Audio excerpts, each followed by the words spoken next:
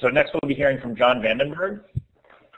John is the president of Wikimedia Australia, and he has been involved in open source software development for quite some time. He's worked on a lot of projects that you've probably heard of, like the Mozilla web browser, which preceded Firefox, the Apache Portable Runtime, OpenOffice, and Bugzilla.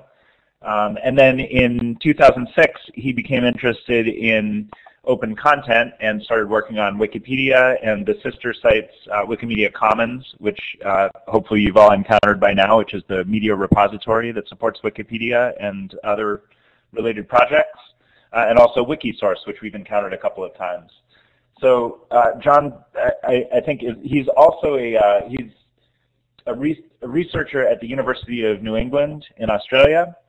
And I think his work has taken him closer to open educational resources as a field. And if I remember correctly, I think he's going to talk to us today about OER policy development in Indonesia, which is something that I think is a bit far afield from anything that we've discussed so far, but I am really fascinated to hear about. And we have, I think in many ways we end up really with a heavily Western perspective when we're working on Wikipedia, because a lot of the participation is from the US and Australia and Great Britain on English Wikipedia. So there's always such a strong desire to balance that out and make sure that we're representing things in a way that reflects the entire world and speaks to the entire world. So I think this will be a topic that really speaks to that. So take it away, John. Thank you very much for the introduction. I do have a background in computer science, that's where I started, and I've moved into research management. I'm not actually a researcher myself. I'm more involved in the administration of research as my day job. And as was mentioned, about 2006 I started getting involved in Wikipedia, Wikisource, these types of projects of crowdsourcing, and became more interested also in the administration of these projects. So it was a very interesting mix of day and night job of administrating research during the day and then going home and basically doing the exact same thing. And it has brought me into the OER world, and I just want to talk about two things that I've been involved in. It is something that's more recent in my life. In 2012, I started organising a language camp in Indonesia, and I'll provide the URL for that page as it is now, and I'll just put that in the chat window. And we decided we're going to include OER as one of our objectives for that session, and the other stream was languages. The reason was that we were obviously looking at Wikimedia projects, and they have a very strong crossover with OER resources, and we're wanting to involve universities in these projects. Now, I've recently become married to the head of the organisation of Wikimedia Indonesia, who was also the funder of Creative Commons Indonesia. As a result, I knew a little bit about what they were doing over there, and one of the major changes that has happened in OER in Indonesia happened last year in 2012. Before 2012, it was actually illegal for a university to do OER. And it might come as a fairly big shock to most people. The concept of actually being a legality issue is just not something that most of us would think was possible. The actual sharing or doing distance education, all these types of concepts were just not allowed for the universities over there. It's quite a different environment there. They've got a lot of universities. Some of them are more polytechnic than what we would consider universities from people in UK, US, Australia, Canada. As there's a difference in the level of education provided in a lot of them, also a difference in the way they provide education. But with the enormous numbers of open education resources becoming available to them, they're starting to want to include them and use them. Obviously, they have to translate them. So Creative Commons Indonesia started reform processes for the laws in Indonesia. And in 2012, that was finally changed. A very minor change was really all that was required, but now Creative Commons and OER are now legal. In Australia, just this year, we've had our first conference for Wikimedia in higher education. I'll also provide the URL for that. It was hosted at the University of Sydney, which is one of our what we call sandstone universities, one of the very first universities in Australia, and their buildings are all sandstone, which is why we call them that, as opposed to the newer universities which have been built in more recent times, in the last 80, 100 years, and they're not all sandstone as a result.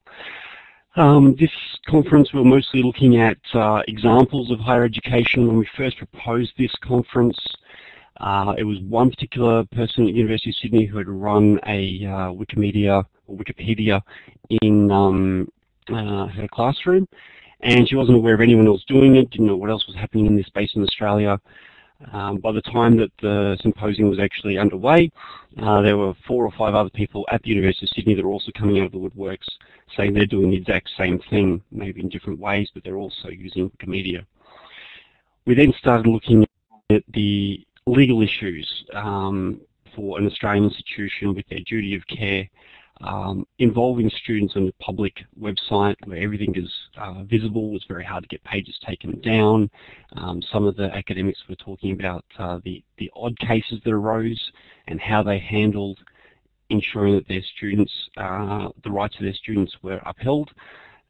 In some cases they had to actually modify the way they were structuring their courseware to ensure that the students had the option of not using a Wikipedia or other wiki on a public space. They had some other way of actually providing the material for assessment.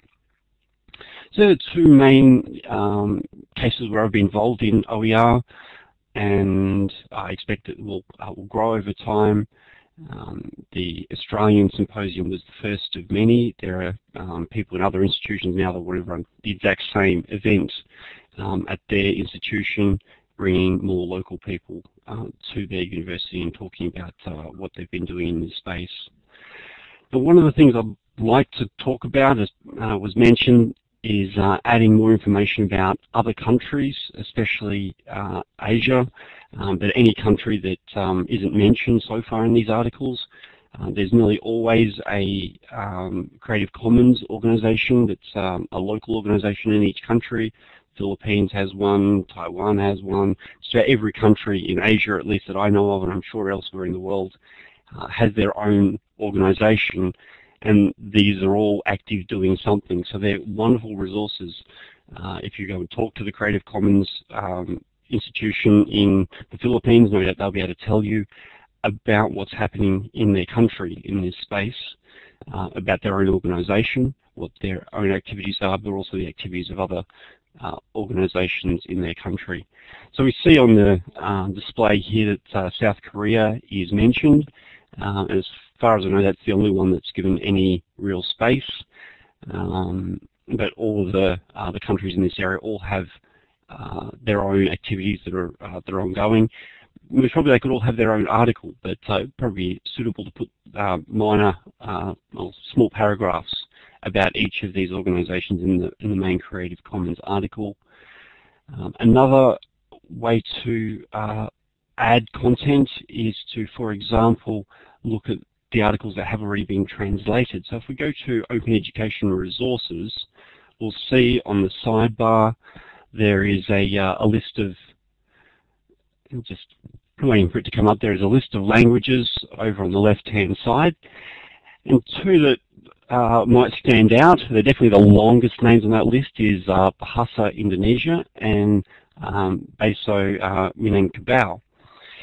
The Indonesian article was created at that language camp, or actually I think it was the week prior, and that logo, someone might want to correct me, I think that was the previous logo that was internationally used for OER.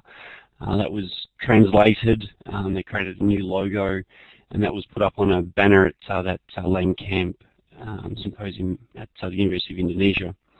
The banner, which was 2 meters by 2 meters or something of the sort, ended up being stolen.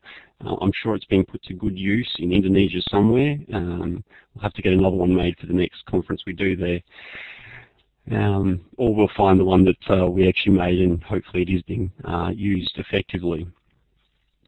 At the end of that article, we can see there's a reference there to the law that was actually changed. It's that second reference.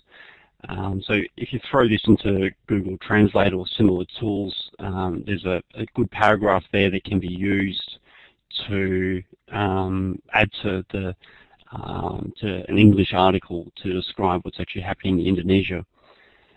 In the same, I don't think that the PDF is going to translate. You probably want to copy the text from the Indonesian Wikipedia article. Anyway, and a similar thing can be done for a lot of the other languages to find out what's actually happening. That has come up, that's great. Yeah, it's a long way down, but I think searching for Creative Commons might bring it up, bring up the relevant section. There are a few press releases that were put out at the time as well that can be used as a source.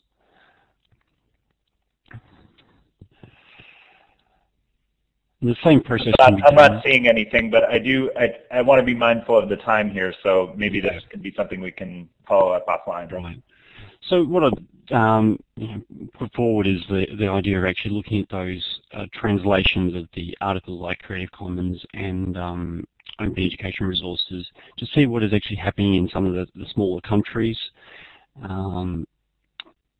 For example, we do have a Korean translation there and a Japanese translation, also a Chinese one. So there are some places where they've got very different educational frameworks that have got different cultures as well.